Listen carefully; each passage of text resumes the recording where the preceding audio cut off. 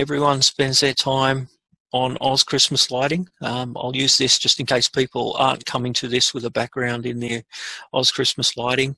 The forums, great place. The 101 manual is here, which is referenced on a whole bunch of websites out there pointing back here. So strongly suggest you get in and take a look here. Chat, I guess, from about 6 p.m. till, I don't know, 10 p.m. at night Sydney time, it's pretty active. Outside of that, it's pretty quiet. You then have the Nutcracker forums themselves. So this is nutcracker123.com/forum. Definitely a good place to ask questions. Bugs are common. There's a group here where people post bugs. If you're going to post bugs, please post your files if you can. I think we talked last week about this tools package log files.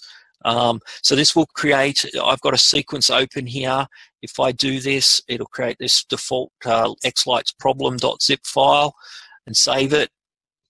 And then when you report the problem, please include that file, or a crash file if you get a crash file.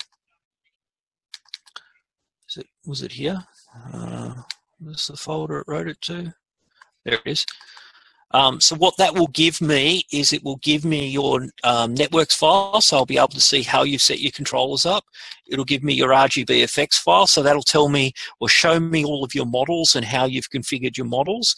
If you happen to be in a sequence, it will give me your sequence file so I can reproduce the particular problem, and it will also give me your log files so I can see any messages that may have been generated, any sort of strange anomalies that might have occurred get put into those log files. So if you submit this when you submit a bug, there's also a crash report or a crash report zip file. If you submit those when you get crashes, we can go in and sometimes we can work out what's wrong just by looking at it.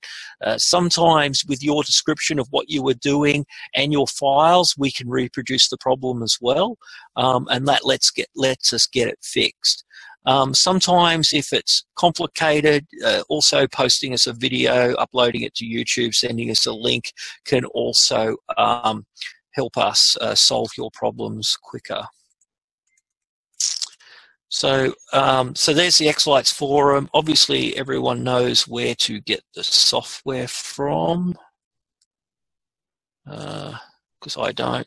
There it is, Nutcracker/releases.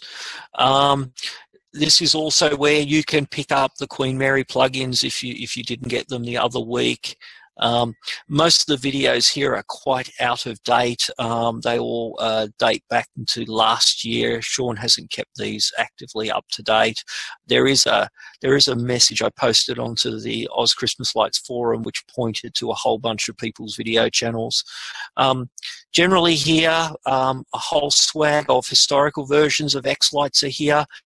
As long as you put them into separate folders, you can have as many versions of XLights installed on your machine as you like. Generally speaking, you can go backwards and forwards and you'll only occasionally run into problems. There are exceptions there. When Gil introduced all of the new multiple preview stuff here in version 38, basically, you don't want to be taking a version 40 or 39 file back.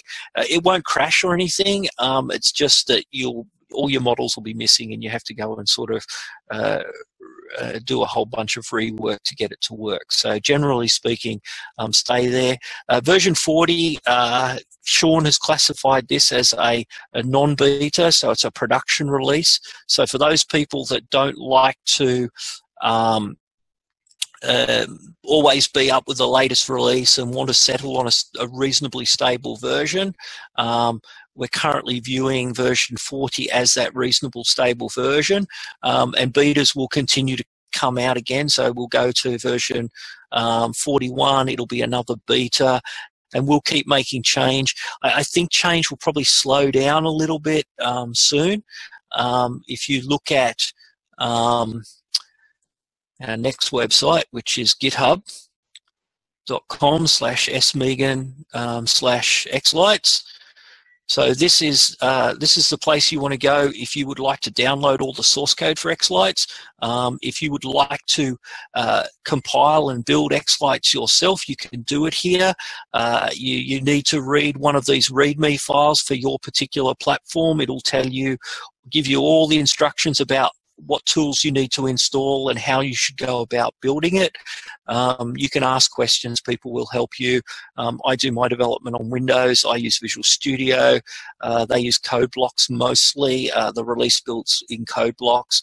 Dan does the Mac build, but the Macintosh instructions are here, and the Linux build's done by Chris Debnam.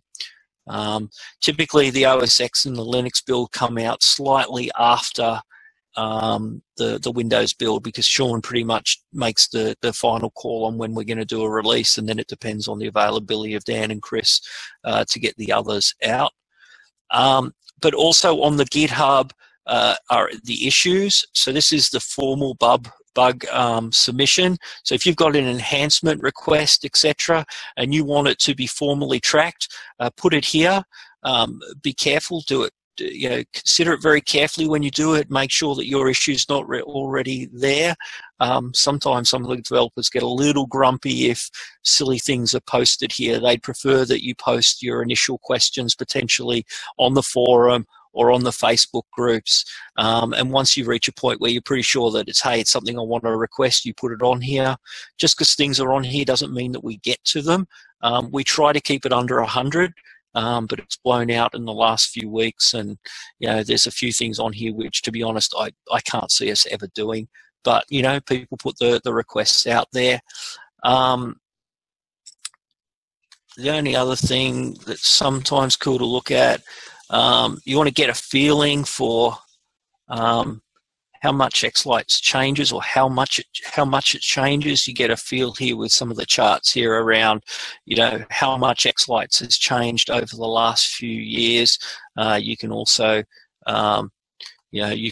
see, well, who are the developers, and this graph up here really shows just how much work has happened in the first half of the year. So this chart is showing you how many changes are committed every week to XLights. So last year there was a lot of activity early in the year. That was when we built version 4, and it kind of quietened down towards the end of the year, tapered off. It's been absolutely manic the first half of this year, but look, I'm assuming it's going to drop back down to a reasonable level. So that's